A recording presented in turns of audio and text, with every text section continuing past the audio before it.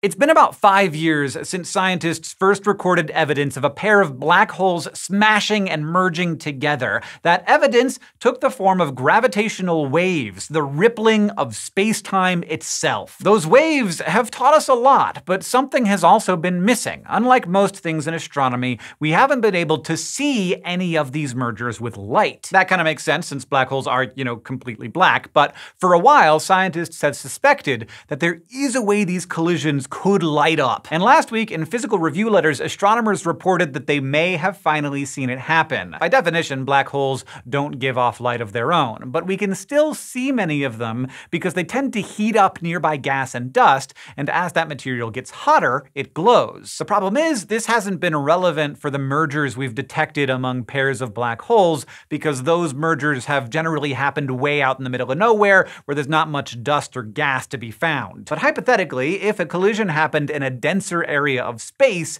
we might see something. Like, say, at the center of a galaxy. In the hearts of some galaxies, supermassive black holes are actively gobbling up the matter swirling around them in an accretion disk. Astronomers call these areas active galactic nuclei, or AGNs. But turns out AGNs can have more than just one black hole. They can also be home to a pair of much smaller black holes that might one day merge together. Theoretically, when that happens, the new black hole from the merger gets a huge kick. Its path around the center of the galaxy shifts and it plows across the accretion disk, causing the gas to release an extra burst of light that fades over the following weeks. In last week's study, a team of astronomers was hunting for events like this. They were trying to match gravitational wave events with flares of light coming from the same point in the sky within a few weeks of one another. And in some data from last year, it seems like they found one. In May 2019, two key observatories found a gravitational wave candidate likely coming from the AGN inside a distant galaxy. And based on the waves, it seems to have come from a pair of colliding black holes. Meanwhile, the ZTF Sky Survey recorded a flare of visible light coming from that same galaxy about 5 weeks later. If these events are related, this would confirm our hypothesis and give significant insight into the physics of black hole mergers. Like it could teach us more about exactly where the black holes came from and how they got there. But it's important to point out that the flare's origins still aren't 100% certain. The team has worked to rule out a supernova, a typical flare that happens when a black hole eats a star, and just normal activity from the supermassive black hole, but there's still some uncertainty. And technically, the gravitational wave data has yet to be confirmed as an actual merger. Still, there's some good news here. If the models are correct, the new black hole will cause another flare in the accretion disk in a few years, so we just need to keep our eyes and our telescopes open. Meanwhile, in other news, astronomers seem to have identified what's honestly a pretty weird planet. Their paper was published Wednesday in the journal Nature, and it describes a planet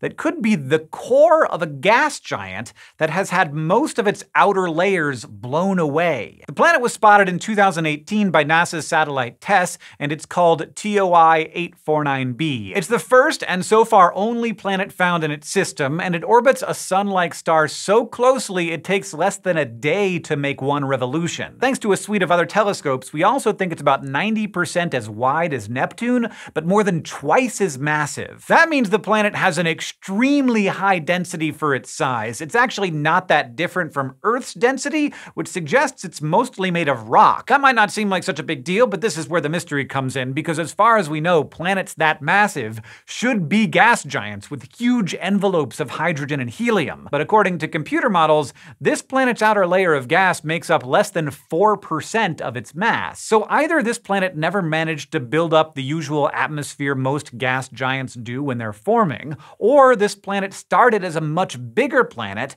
and has lost most of its atmosphere. And that could have happened in a number of ways. The planet could have collided with another object, or been heated up so much by its star that some of its atmosphere puffed up and away, or maybe the gravitational tugging between the planet and its star ripped the layer off. Whatever the mechanism ends up being, it'll be an important puzzle piece for understanding how planets planets form. And TOI 849b could also help us solve the mysteries of gas giant interiors. The cores of Jupiter, Saturn, Uranus, and Neptune are very hard for us to study given that they're buried beneath kilometers of gas and liquid. So TOI 849b and other planets, even though they are light years away, could offer astronomers an easier view of what's inside gas giants. We love getting to explore all of the latest space discoveries every week, but we couldn't keep it up without our patrons on Patreon. So to everyone who supports the show and keeps the science news coming, thank you. And if you want to learn about becoming a patron, you can go to patreon.com/scishow. But either way,